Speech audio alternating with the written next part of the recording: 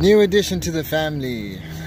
This is Iwi, our new 8-year-old albino male corn snake. So named Iwi because that's what the previous owner's wife said the first time she saw him. Anyway, corn snakes are found in the US of A, mostly around Texas and in the southern parts. They're called corn snakes because it's believed that they were found close to corn stores, which would make sense because that's where you find mice and rats. They're also believed to be called corn snakes because if you look at the underbelly, there's markings that look like corn kernels. Anyway, give us a like and a follow. We've got a few new additions on their way, as well as a few enclosure builds that I'll be posting, and fish and all sorts. Have a great day.